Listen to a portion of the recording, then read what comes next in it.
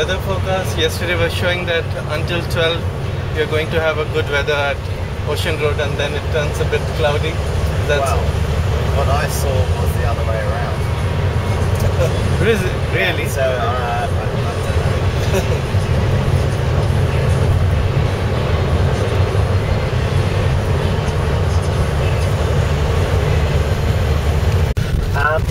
But then we'll have two longer stops around 40 to 45 minutes at these stops. One of these will be on the beach again, so if you don't want to go to the beach at the first one, you can do it at the Loch Ard Gorge. Everything is very pretty down there. Obviously it's probably going to be a bit windier on the coast. If we're lucky, it's not going to rain, but yeah, we'll just have to deal with it when we get there, I guess. If it's raining, I'll try and get back to the bus so I can leave it open just in case anyone's had enough and wants to stay dry. Not too much shelter on the Great Ocean Road. There will be a little bit at the 12 Apostle stop, but it's not going to help you.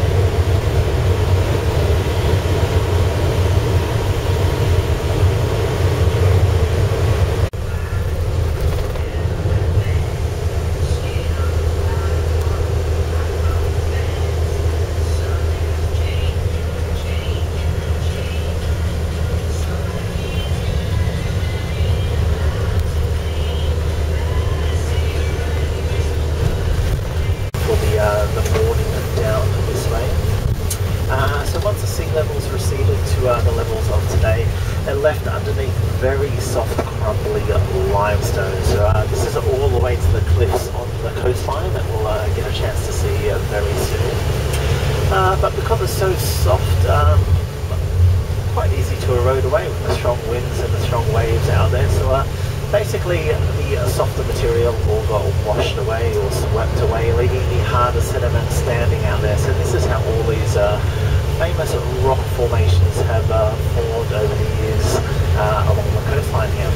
Now, this is not the only area with the rock formations. All the way pretty much down to the South Australian border you will find these. Individual so different groups, all different names, all very pretty as well, some small, some large, but quite a variety. But what we are seeing here are probably the most famous with the 12 Apostles in this area. Now, they weren't always known as the 12 Apostles. They got that name back in the 1930s. Before that, it was the Sow and Piglets they were called, so a strange name.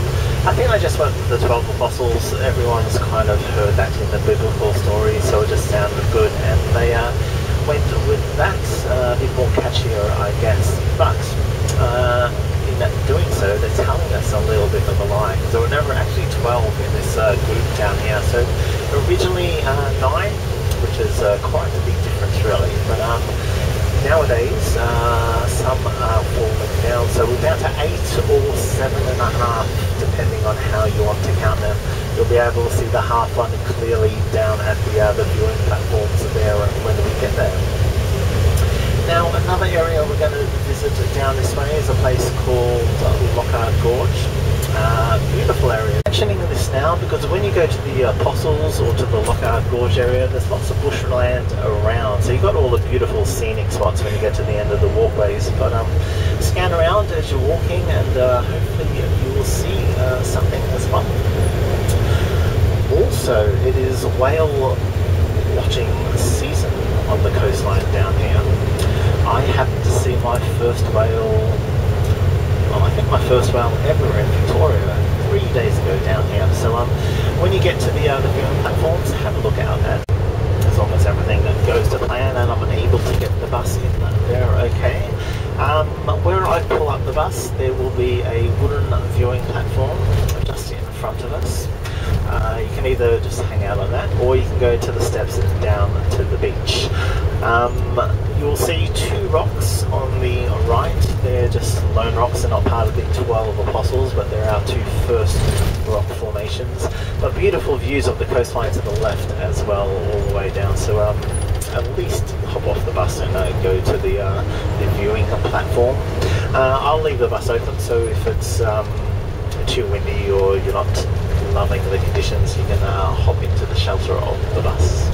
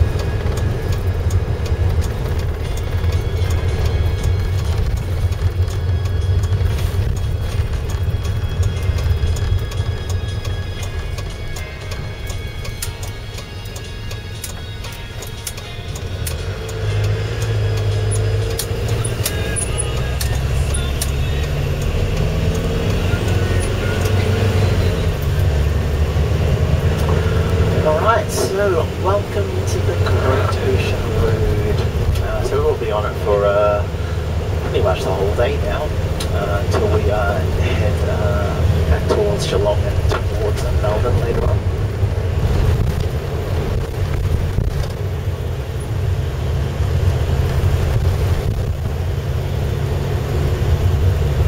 So our first stop is just coming up.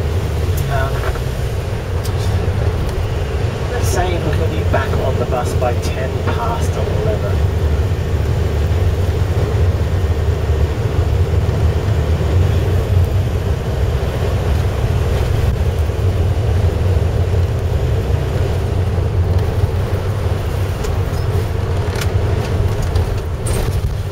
Alright, so this is Gibsons Steps. A few cars about, no buses, so always a bit quieter coming this time. Gibsons Steps. The ocean road has just commenced.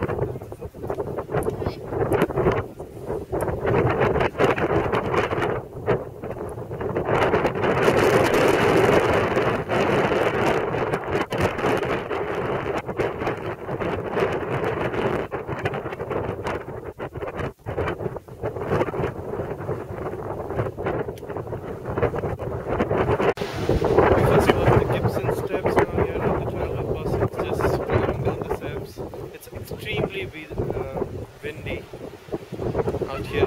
Very difficult to hold the cameras, things are flying around.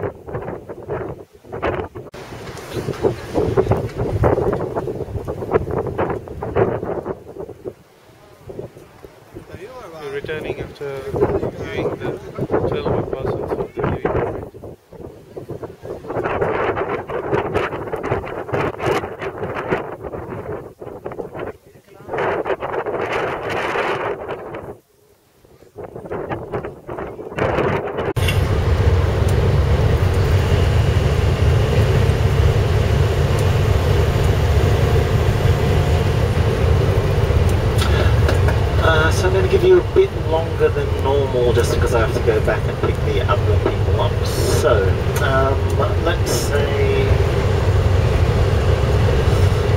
10 past 1 back on the bus, but definitely 10 past 1 because we don't want to be pushing our luck any further than that, I guess, with the daylight later on.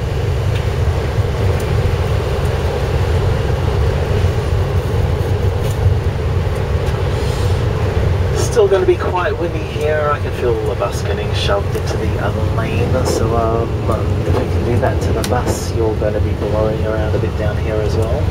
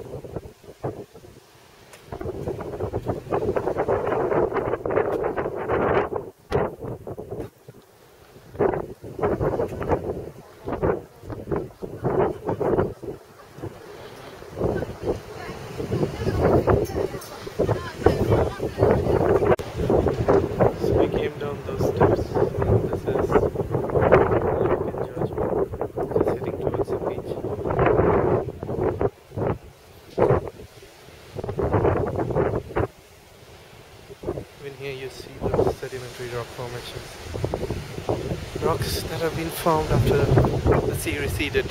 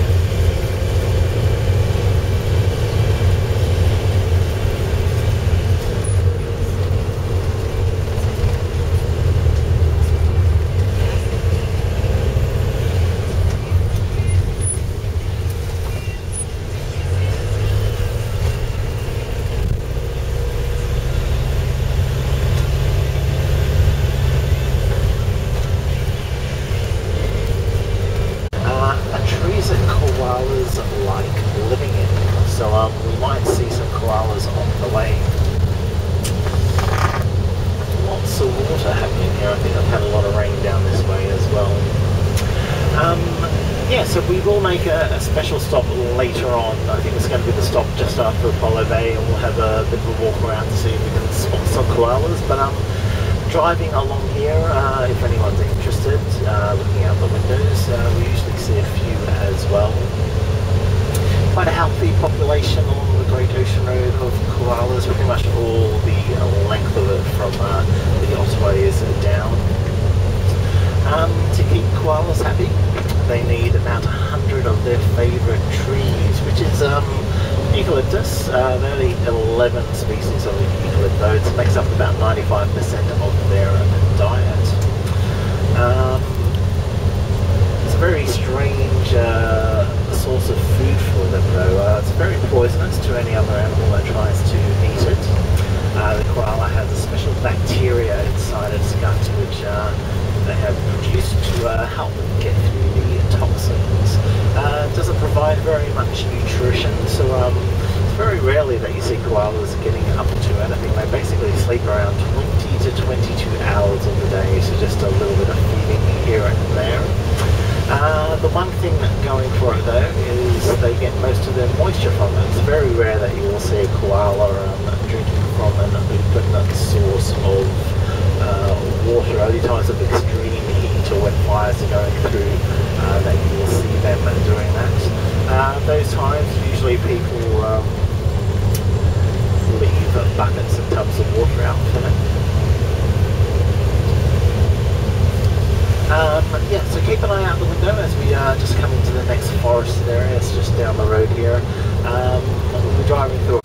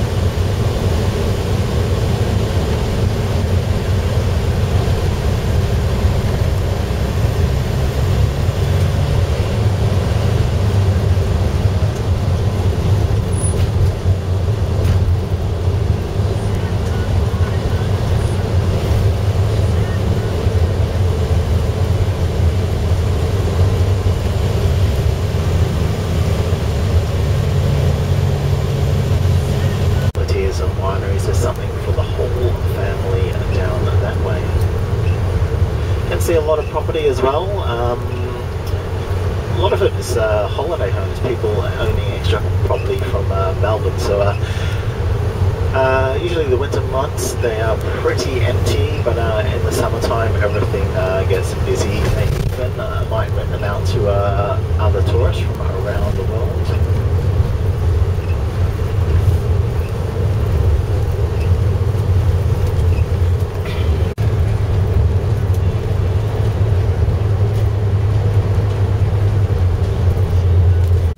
Sharks in this area as well, feeding off these seals. And we're going to see some nice surf all the way down the coastline today. I think the weather conditions are right to have nice waves all the way down.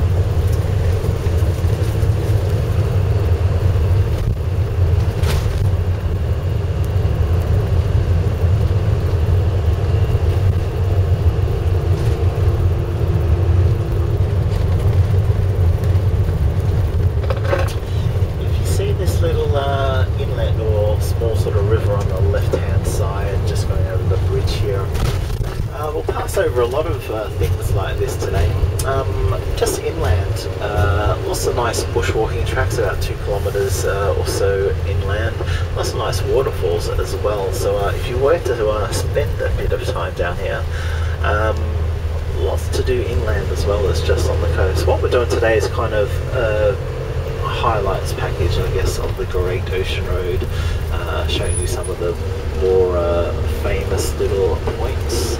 But you can actually spend quite a bit of time here. It's nice to have your own car and going up all the off streets and side streets, getting to some of these slightly lesser known places as well.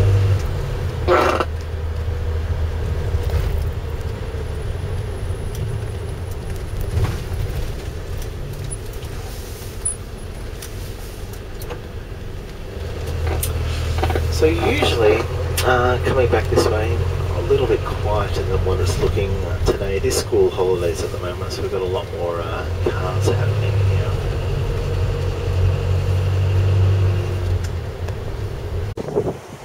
This is the Apollo Bay.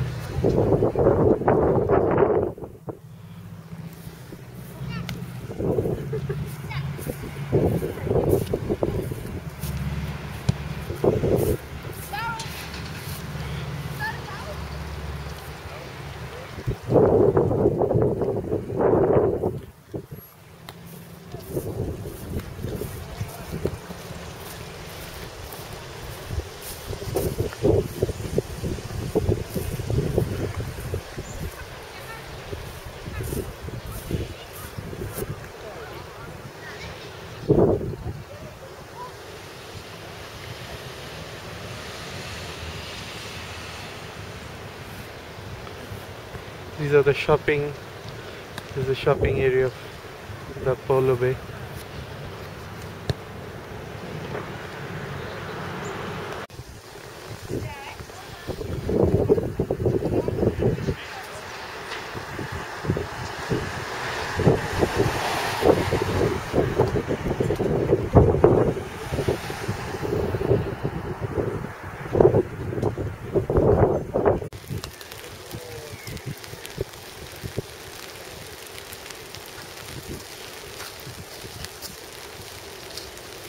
So there you have a koala latched onto a tree, just shying away from us.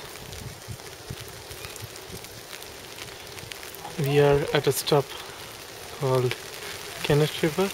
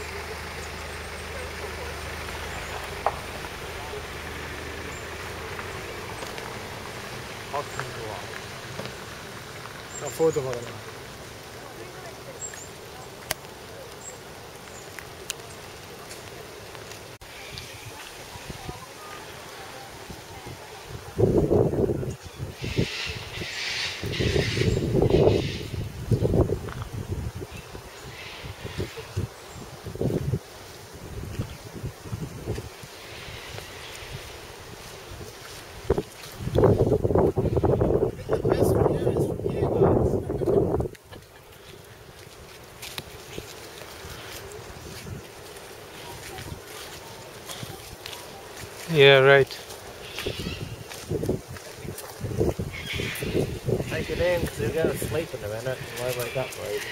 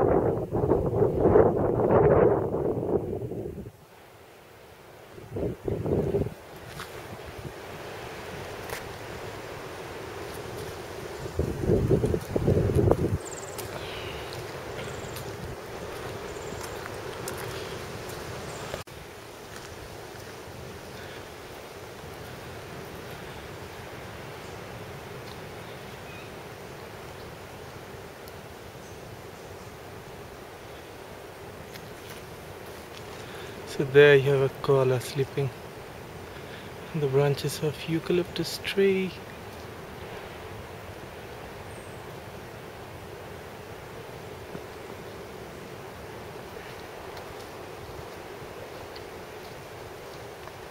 So this is the third koala we spotted.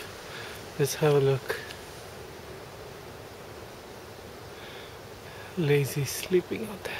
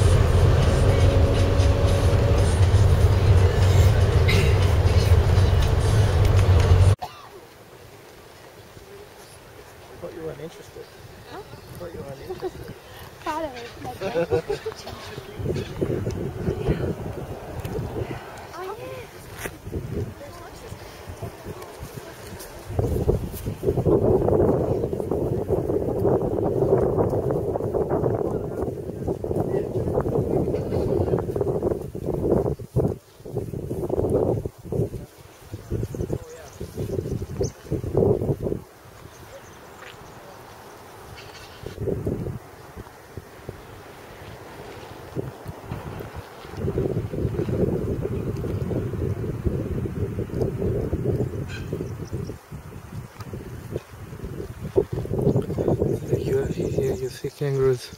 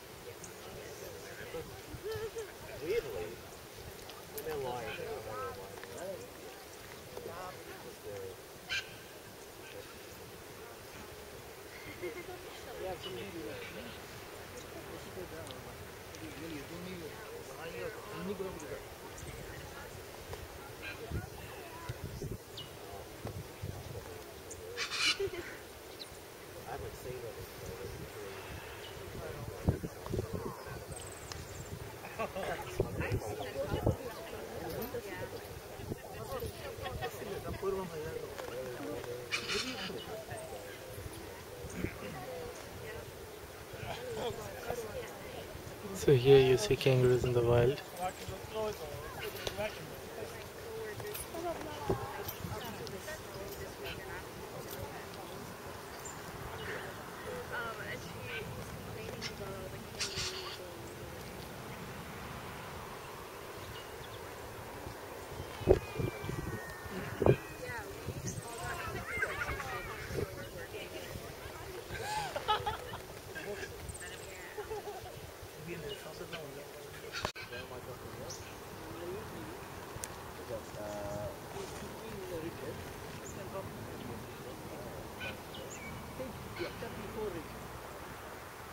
See, it's hopping.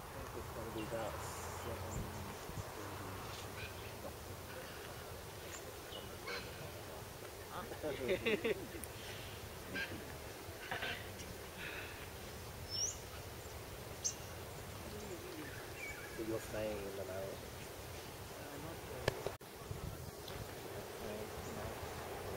Look at that.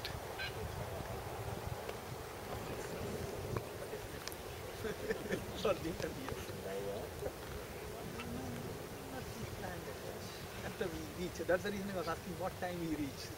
It depends on what time. If you reach at 9, the morning was the city trip, and then the afternoon was the penguin sleep island. Look there, Geeta. Hopping. What was the city trip? What was the city trip? It was the half a day.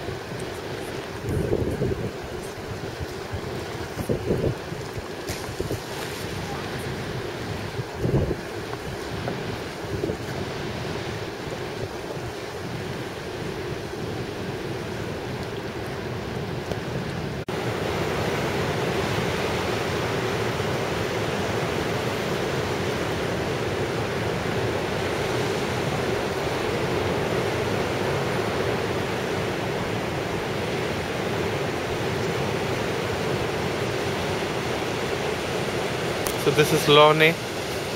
We went to the pier. Look at the waves.